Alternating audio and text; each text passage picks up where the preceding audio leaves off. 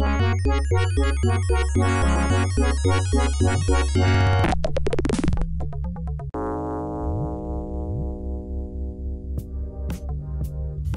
know, it's been ages since I played a DOS game, and what better place to go than Apogee, the height of gaming excitement. And unlike a certain pinnacle of entertainment software, Apogee could easily live up to that pedigree. Back in the early 90s, they developed and published the biggest PC games on the market, your Commander Keens, your Wolfenstein 3Ds, and yeah, your Duke Nukems. The Duke himself started out as part of Apogee's lineup of platforming shoot-em-ups before Apogee changed their name to 3D Realms and started making their own blockbuster FPS games. But back in the day, boy, after experimental artificial intelligence gone rogue, John Carmack made it so you could actually do side-scrolling games on the PC like you could on your Nintendo. The hits kept coming. And one of those classics was Menace, a little less well-known than its cousin Duke Nukem, yeah, spelled with a U at the time, designed by Jim Norwood with music by Bobby Prince, and in 2005, as a Christmas present to Apogee fans, the whole game was released as freeware, so that anyone could pick it up, boot her up in DOSBox, and have a blast. You know, unless you're looking for a game that didn't make you tear your hair out in frustration. I've heard people say that consoles cornered the market on brutally unfair games, and while Menace isn't as hard as, say, Ninja Gaiden, it did make me almost rethink playing it around the time I got to the third episode. Play the game, Civvie. Guido, shut up. There's like 20 other people on this floor. Why don't you go bother them? You are scheduled for artificial supervision between the hours of 1 a.m. and 6 a.m. Fine. Jim Norwood says Menace was the first game he ever designed. And you know what? Good job, Jim. It's really solid in terms of the mechanics, honestly. Jumping, shooting, the graphics aren't bad either. You don't have a ton of frames to work with, so the animation isn't too smooth, but this was the early days, kids. 1993. And while Doom would also come out towards the end of that year, there was still a market for this kind of stuff. But the absolutely unforgiving, unfair, and unreasonable difficulty of this game? Okay, let me just explain the basics to you. Some mad scientist named Dr. Mangle released a bunch of mutants into Metro City, and CIA agent Snake Logan, owner of this sweet porn stash, has to deal with it. Your ride gets shot down in the city, and from there you have to make your way to Dr. Mangle's lab to put an end to this shit. Here's a fun thing, you have easy, medium, and hard difficulty, and on easy you get 8 whole health points. Take a good look, because this is the last time you're gonna see him. Playing on normal difficulty, like old Civvie forces himself to do, gives you a whole 4 hit points. You also get 4 on hard. Luckily, hidden behind your plane, there's some grenades and weapons. You've got the automatic weapon here, 99 free full auto bullets, very nice. You've got a super gun, which has bullets that do 5 times the damage, and you've got plasma bolts, which do even more damage but aren't auto fire. They're good though. Grenades, which come in 3 flavors. The first is your standard explosion. The second is an incendiary grenade that can burn for a few seconds and clear out a small army of creatures all by itself. The third is a landmine. Your basic gameplay goes like this. You get crystal shards and keycards to turn off force fields, and usually inside one of the force fields is a hostage you have to rescue, gives you another keycard to disable the force field that blocks the exit. So what are all these other keys about? Well, there are doors everywhere that require keys. Not specific keys, just one of these keys, which means since any of these open these doors, one should open all of them, but you lose all of them when you lose, but these doors have score items in them and also crystal shards, and sometimes extra lives, which otherwise you can only get by collecting 50 of these gems or by reaching a certain score. So if you follow me, check this shit out. Jibs! Holy crap, look at all these corpses! These mutants are killing everybody. Now, you might have seen gore before in a game like Wolfenstein and Doom, but in a little Apogee side-scroller where all the monsters explode into bloody pieces of meat and eyeballs and shit? So remember how I said you've got 4 hit points? Not 5, you don't get that extra one at 0 like in Duke Nukem. Oh no, and even if it were, it wouldn't matter very much. Once you die, if you have lives left, you return to a checkpoint or the start of the level. Once you're out of lives, it's back to the save. There's no restarting the level with 3 lives again, fuck you. This doesn't become a problem for a little while depending on your skill with the game, but I think most players will probably start noting the unbridled bastardry of this game around episode 2. But the foundations of bastardry are set up from about the 2nd level. This flaming devil mutant here, he's a fun one. Unless you have plasma bolts, you can only hit him when he's not on fire. And he likes to jump around and screw you over whenever possible. He's no fun at all, and you're introduced to the most frustrating enemy in the game pretty early too, the Snake. The Snake doesn't look too intimidating, he doesn't have a ton of health, but he does have the worst attack. He spits these little blue blobs out. And you might think, hey, that's normal, and it is, but watch, kids, because unlike your average projectile attack from a monster, this one is set up for the purpose of ruining your life. Normally, a projectile attack would stop here, but this one bounces and sticks around and travels about halfway across the screen as soon as the snake is in view. And sometimes you can hit them while they're off screen, if you know they're there. Sometimes. But as soon as you notice they're actually attacking you, you have less than a second to avoid it, and you better not be shooting them because this is one of those games where you can't walk and shoot at the same time.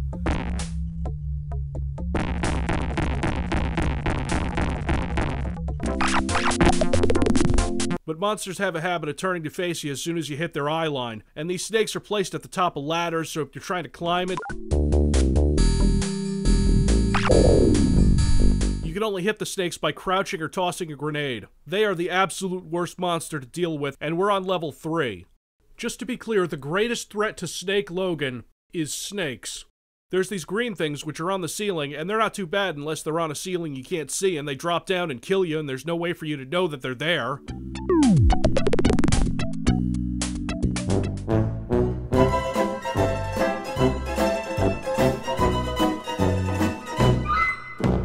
Then there's the slimes. Slimes can only be killed with explosives or plasma bolts. They travel incredibly slowly and they block your normal bullets. So if you're trying to hit a monster behind them, you won't. You'll spend probably 15 minutes of your entire playtime in this game waiting for slimes to move.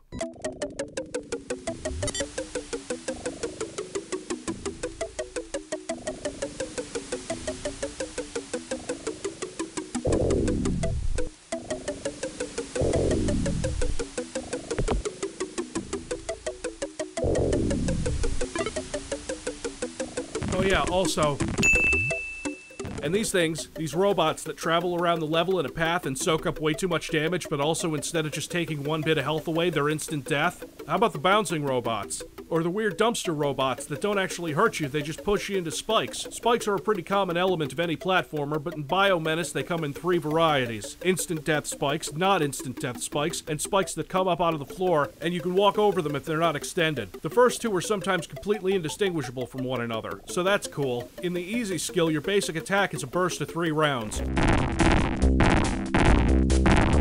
On medium and hard, it's down to 1.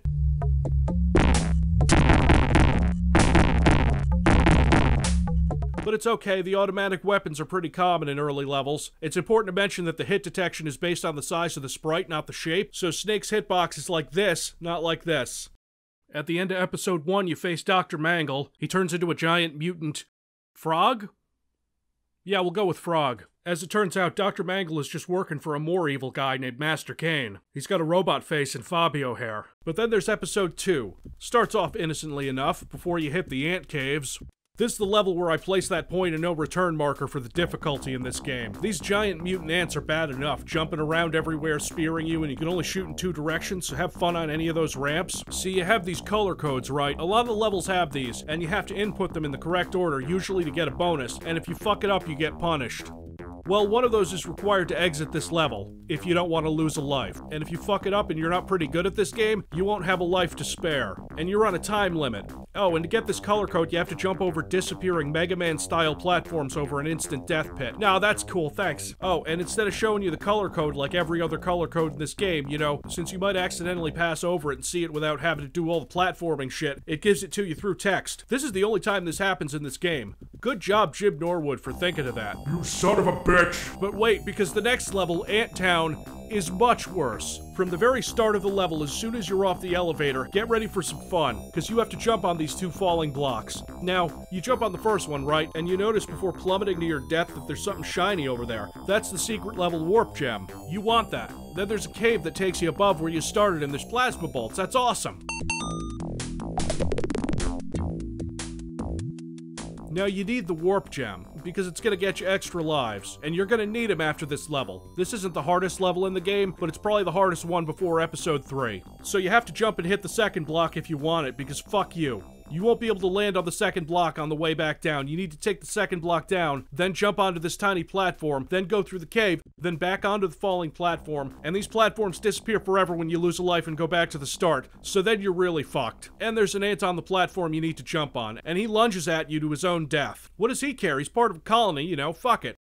Theoretically, you can drop down on this little platform between the blocks, but You're not gonna know it's there at first. You're gonna lose a life anyway. Unless you can get on that ladder while you're on that falling block, which I couldn't. You're gonna have to take a hit from this ant here. Don't forget, though, you have a leap of faith onto this elevator platform here, because you can't clear the jump onto the falling blocks for the next section, and you have to know to drop onto the elevator, which you would know if you used the ladders, but those are a pain in the ass. So, oh, and by the way, if you die at any time before hitting a checkpoint in this level, it's back to the beginning, where you can't fucking jump anywhere because the falling blocks leading to the rest of the stage are gone forever. And about a quarter of the jumps you have to make, there are spikes everywhere. It's fucked up. This is where I think any normal person would put the game down. Anyway, let's check out that secret level.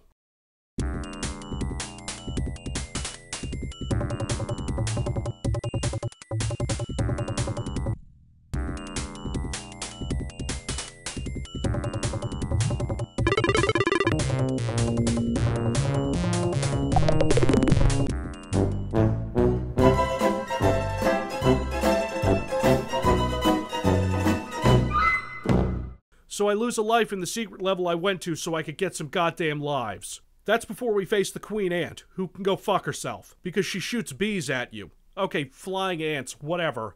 They're mutants, it doesn't matter. This whole level is a pain in the ass, but since this is a game where you get 2 or 3 bosses per episode, it's... oh. After the queen, you get to the trash dump level, where I have 0 lives and there's nothing I can do about that.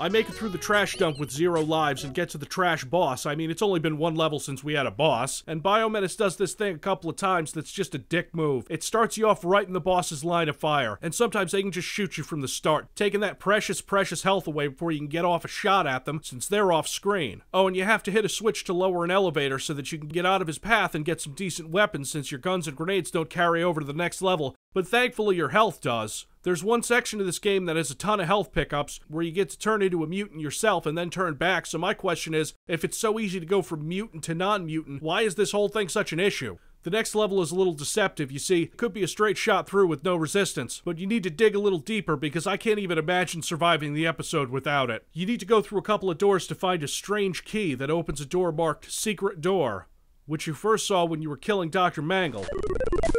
Inside that door is an Easter egg room full of apogee stuff. It's Jim, Norwood, designer, and George, Broussard, architect of Duke Nukem Forever's downfall, and Scott Miller, of Scott's Mystical Head fame. There's a poster of OG Duke Nukem, pre-sunglasses, a bunch of sprites from Duke's original outings, some Commander Keen references, and 2 signs, Apogee and id Software. Upstairs you'll find 3 lives, full health, and a secret warp gem. And the secret level is, oh fuck, no, fuck!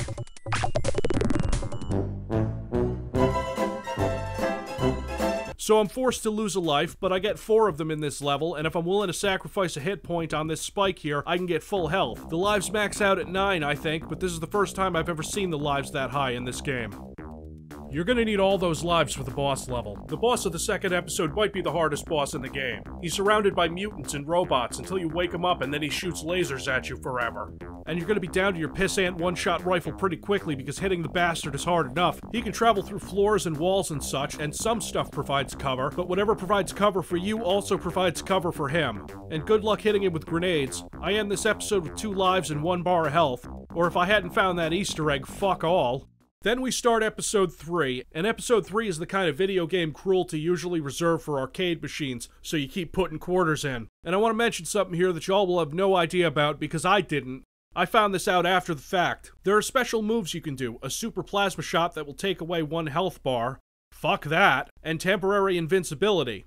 You'd think that would be really helpful, right? Look up for 2 seconds and then look down. This might confuse you because the character doesn't look up or down. You need to hold the up and the down key. You need to release the up key before the down key, and then you're invincible for like 3 seconds. It takes about as long to perform this move as the move itself lasts, and the only decent use for it I can think of is running through one of these force fields to get to the exit, and yeah, that's what I thought. So anyone in the comments talking about how I didn't use the super secret moves that I wouldn't know about unless I looked them up because I was researching for a video, You're gonna leave that comment anyway because I waited until now to mention it. But Civvie, there's a secret invincibility move. But Civvie, Mila Kunis is actually Russian. But Civvie, you didn't hear them say in Doom Eternal that you could turn that off. Civvie, Sonic the Hedgehog is a canonically sexual character. But Civvie, how can the robots operate with a quarter of your brain? That's not how biology works. CV-11, where's Frank? Where are the viruses? Tell us, or it's back to the cold room. CV-11. Tell us what the target is. Frank Donald has gone off the grid. Off the grid. The CIA is concerned. I don't know. The CIA gets concerned. Bad things happen. So episode 3 is just the worst. This is the point where most sane people would stop playing the game. Look at this screenshot. There's horrible things happening where you can't see them. Like there's one of those snakes just up ahead. But also there's hidden landmines that you're only going to avoid if you memorize where they are. I mean, you can randomly toss grenades to see if they hit anything. Fun, right? It gets better. Once you get inside the building, we get even more new unfair enemies, mutant suicide bombers. They run up to you, are faster than any other monster, are faster than you, and they explode. And you got a ton of snakes above those ladders, so expect to leave this level with no health or lives. Oh, that's not even where the bullshit starts. You can get 2 crystal shards in this level, a blue one and a light blue one. And one opens this beam to the exit, but you can't use it because the glowing green tiles are radiation and they instantly kill you. But the other way you can go is through this long tunnel full of mutants and laser turrets, and the laser turrets technically aren't an enemy, but if they were, they would be the worst. See if you can discern a firing pattern from these.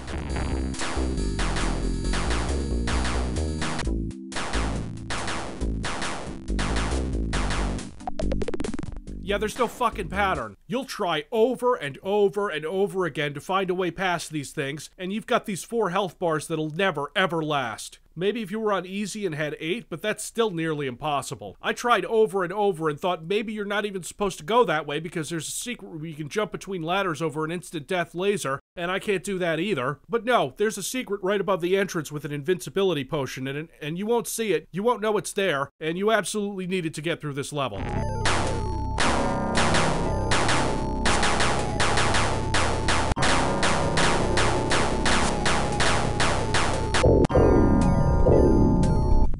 From here on out, we're dealing with uncut sadism. More problems than you could possibly deal with at once. Mines here, grenade-shooting robots here, turrets here. These robots who soak up damage and also insta-kill you if you're anywhere near them.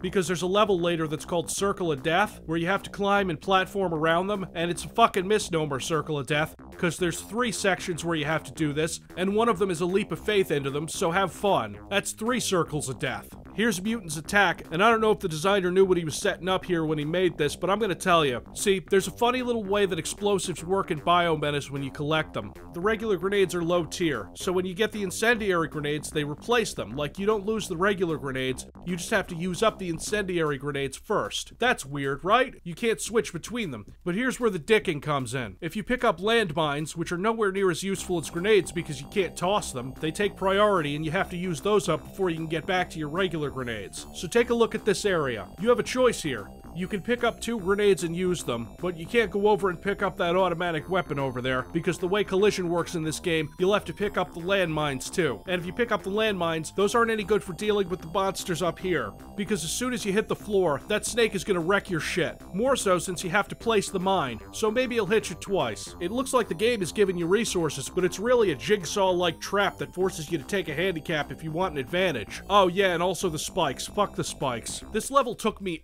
hours. You wouldn't think it would be any harder than the instant death bots, but it's about the enemy placement, kids, and in a game that gives you not enough health and forces you to take damage, finally, after the Circle of Death, after robots attack, after mutants attack, we face Master Kane. And thank fuck I accidentally found the secret warp gem that gave me some extra lives, because if I wasn't able to die like 5 times, I wouldn't have beaten this game.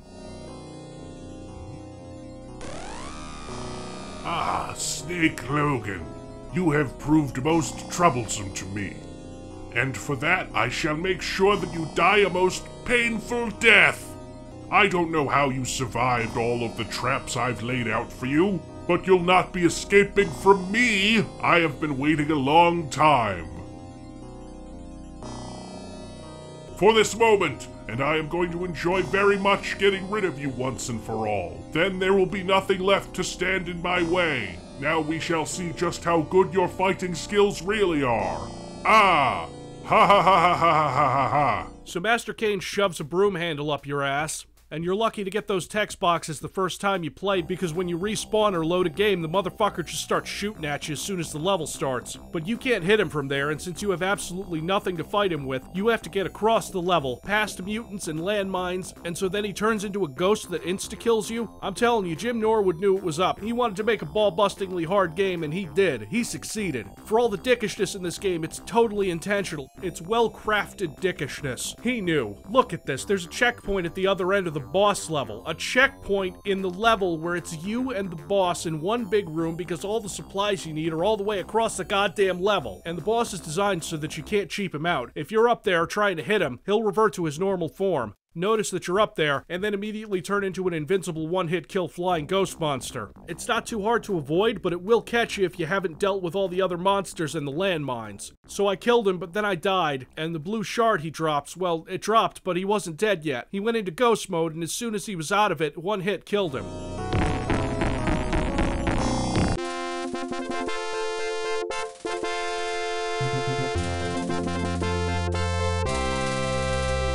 It only took about 10 lives and 2 reloads to beat him. But it turns out, Master Kane is actually Agent Carmichael. Carmichael? Yes. Remember me? From Operation Swamp Dog? You and the agency deserted me. I swore I would get revenge if it was the last thing I did. So I somehow found the resources to mount a catastrophic attack on major cities and learned to turn into an invincible one-hit kill ghost. No, we thought you had surely been killed by the KGB. You're insane, Carmichael, and you're coming back with me. But instead he pulls a Predator and self-destructs. No, you are going with me, Snake Logan, straight to hell. Finally, it's over, and Agent Carmichael will not be a threat to this Earth ever again. Snake has succeeded, and we are all safe again, for now. You might think I hate this game, kids, but I don't. It can be fun and challenging when it's not being terribly dickish, and the design itself is competent, especially for the first game this guy ever made himself. Snake Logan is pretty badass, and maybe he deserves another outing, more than someone I can think of who hogged all the glory with his 3D game and then self-destructed way harder than Master Kane did. But this isn't the last we'll hear of Jim Norwood. He worked on Shadow Warrior, and currently works as a senior software engineer for Sony Computer Entertainment America. Good for him. Here's to you, Mr. Norwood. Your game from 1993 boned me pretty hard, but it's like getting a terrible hangover from a fine bottle of scotch.